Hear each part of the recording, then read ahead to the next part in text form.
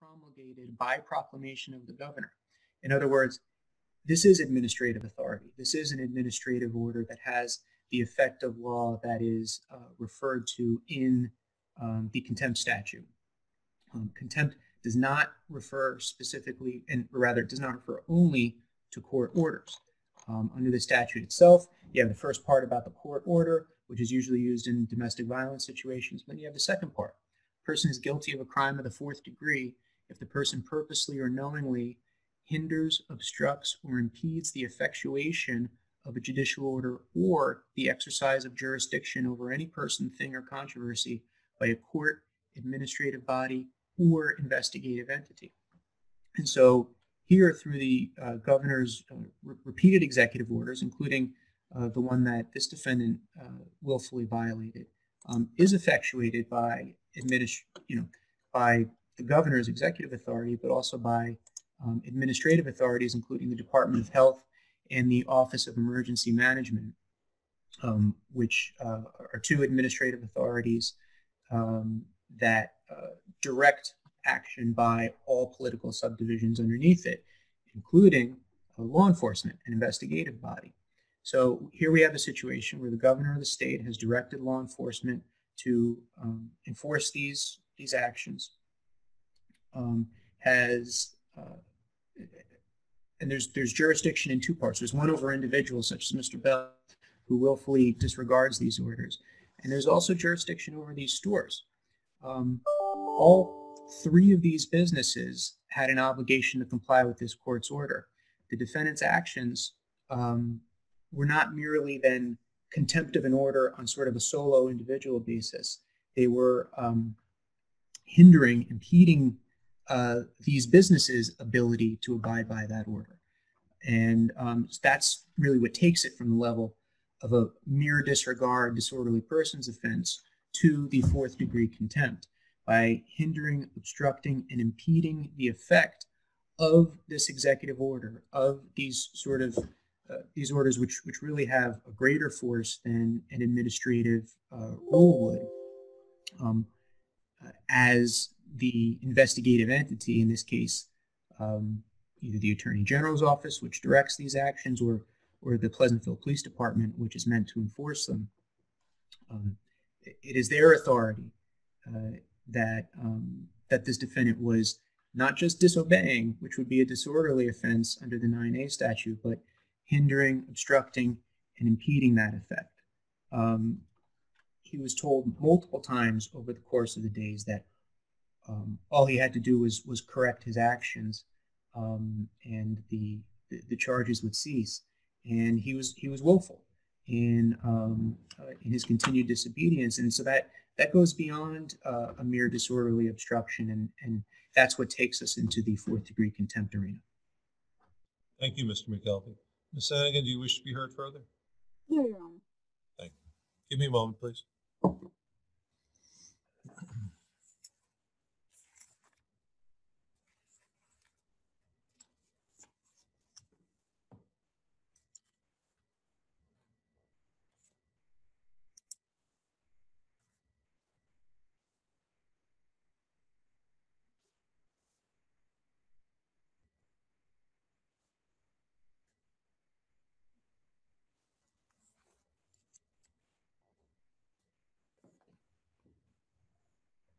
Right, this is the application of the state of New Jersey to detain Robert A. Bell on charges stemming from complaint warrant 0119W2020-000220, wherein the defendant is charged with a violation of 2C:29-9A and a variety of other disorderly and petty disorderly persons offenses with respect to his apparent willful, knowing, and purposeful violation of executive orders with respect to the current COVID-19 emergency, specifically that the defendant wear a face mask within the premises of certain essential businesses open to serve the public.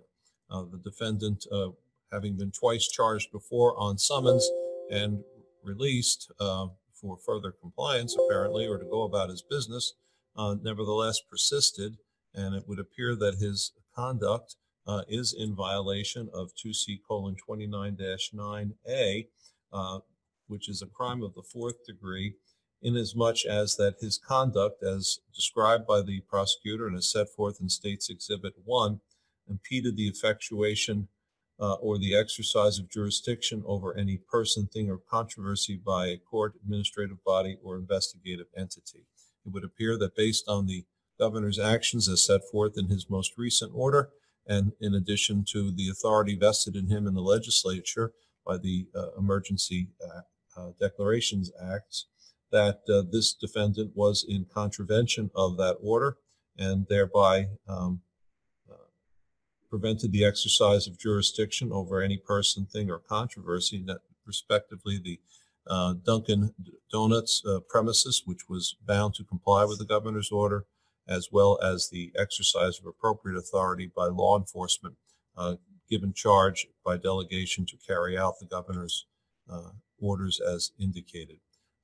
Thereby giving this court the ability to determine that the state, giving the benefit of all reasonable inferences which can be drawn from the facts and circumstances, and applying the law as recited by the court, that this defendant is an eligible defendant who committed the offense as charged, namely that he was in contempt of the executive order as set forth in the complaint warrant, a crime of the 4th degree, and that further he committed trespass, a disorderly persons offense against the property of Dunkin' Donuts in Pleasantville, that he further attempted to resist arrest, a disorderly persons offense, and that he further obstructed the performance of law, a disorderly persons offense, and that he violated the provisions of A:9-49A and A:9-49H in contravention of executive emergency orders.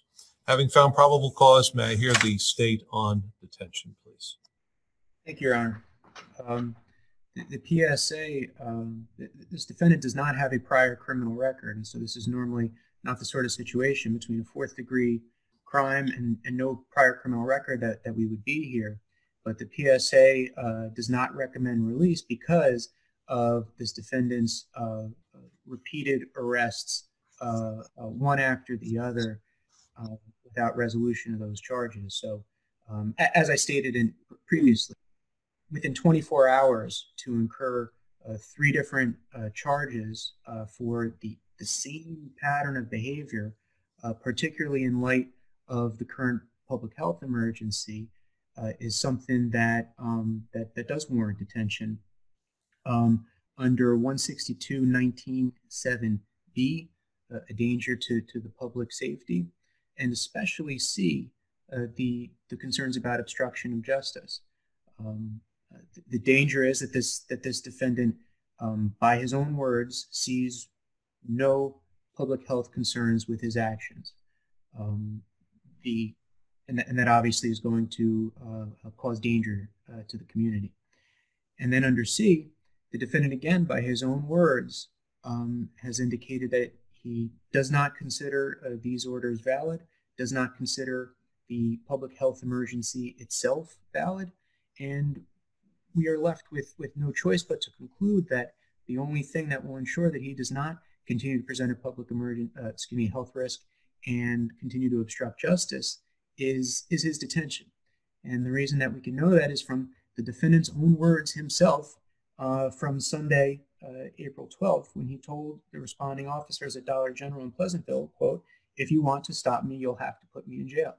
Nobody wanted to put this defendant in jail. It's he, with his own repeated conduct and his own willful obtuseness, that has led us to this situation. And so for those reasons, we believe that there is no amount of monetary bail or other conditions that will ensure the defendant will not continue to present a danger to the community under B and will not continue to obstruct justice, specifically this order under C. Thank you. Thank you, counsel. Ms. Senegan, may I hear you on release, please? Yes, Your Honor. So as the state acknowledged, this defendant has no prior criminal history. He's never been involved with law enforcement before. So naturally, he has no failures to appear or anything of that nature. And most of these charges with the exception of the 1/4 degree, are disorderly persons, petty disorderlies. As far as the events as they happen, I know that the state laid out a full record of what they have based on their reports, but I'll just clarify as far as the episode at Dunkin' Donuts, when they said that my client had refused to leave. Once he was outside of the store, he did want to leave, but he had asked for his umbrella. He'd left it inside the store. And then once he did get his umbrella, he was leaving the premises. And he had said, you know, maybe I'll go to Wawa. He hadn't exactly made up his mind where he was going to go. And he actually started to leave as requested. And he was walking in the direction of his home, which also happened to be the same direction as the Wawa, which is why I believe the officer believed he was going to the Wawa and arrested him, when in fact he was actually going to just go home and figure out what he was going to do. I think that based on the comments that my client has made, it's clear that, you know, in these times, which are certainly confusing, extremely stressful, there is a wealth of misinformation and conflicting reports about whether this really is a pandemic, whether this is valid, whether the governor's orders are valid. You can go online and find numerous articles of conspiracy theories. There's so much misinformation going around. And I think, unfortunately, my client got some of that misinformation, didn't fully understand what was going on, whether this was something that was valid, whether the governor actually had the ability to order this. I know there's been a lot of reports that he's overstepping, that this is unconstitutional. I have had the chance to speak with my client. We had a lengthy discussion about this, about the COVID-19, about the authority that the governor does have, that this is valid, that regardless of what he feels about whether COVID-19 is actually a pandemic or not, that there is a valid order that he has to follow, that he would be required to wear these face masks, and that it can be enforced. He understood that. I think I was able to answer all of his questions, and that he now does understand that this is a valid order from the governor, that he would be required to wear a face mask. And he expressed to me that he would now comply, that if he had to go into a store, that he would wear a face mask in the store, that if he didn't want to wear a face mask, that he can make arrangements to have relatives go to the supermarket to get supplies for him. But I think I was able to really explain to him, and he now understands. So based on that, and the fact that he has no prior criminal history, that this is very out of character for him, I think that there are conditions that can be placed on him. He is a lifelong resident of Atlantic County. He's lived in Pleasantville at his current address for the past 4 years. So certainly he's not a flight risk. And as I said, I think now that he understands the actual order, what it means, and that it is valid, that he is willing to now comply. So for those reasons, I think that he can and should be released. Are there any medical, physical, or other conditions that the court can or should consider regarding this defendant, Ms. Senegan? I know that he has indicated he has been treated before for a bipolar disorder, but other than that, I don't think that there are any other conditions or any physical conditions. Thank you, counsel. Would you please give me a few moments to review your submissions? Yes, Your Honor.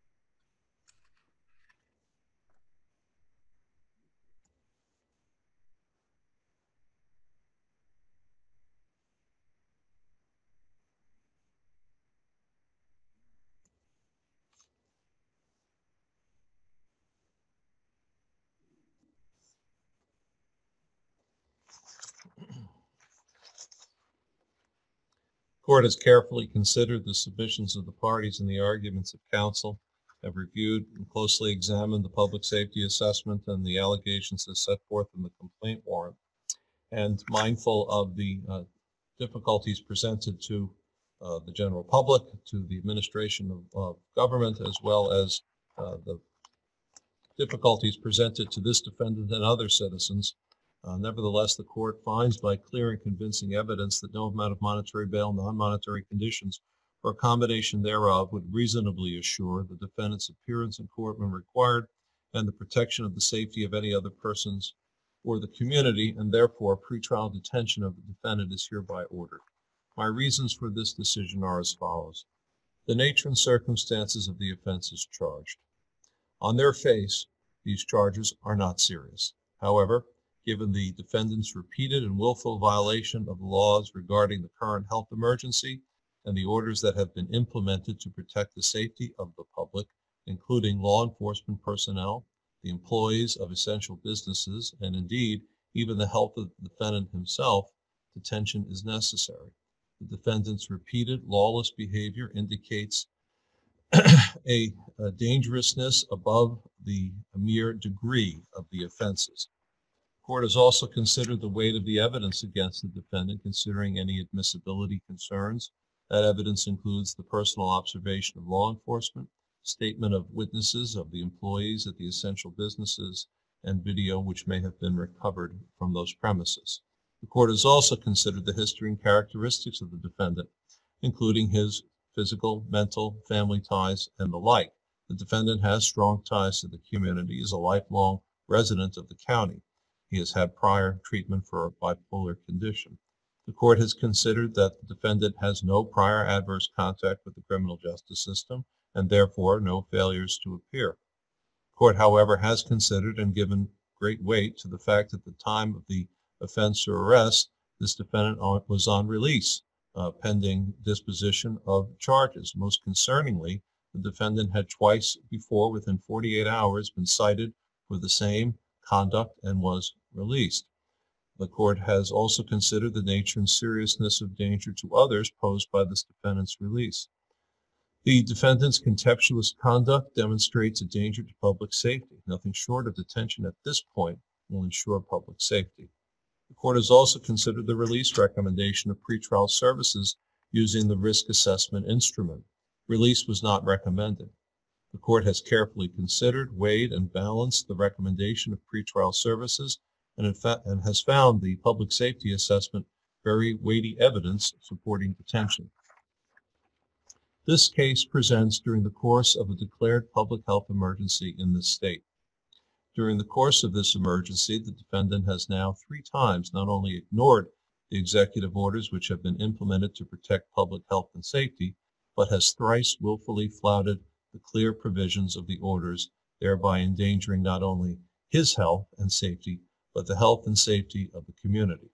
The state has clearly shown that only detention at this point will protect the safety of the public, law enforcement personnel, and others charged with operating and implementing the executive orders for the protection of society during this emergency. Defendant has 7 days in which to appeal my order. He'll be detained pending further disposition. Counsel, thank you. Thank you, Your Honor. Thank you, Your Honor. All right, this matter is adjourned. Judge Cunningham will take over the balance of the detention hearing list. I'll sign off at this end. He'll be back to you in just a few moments. Thank you. Thank you, Judge. Thank you, Judge.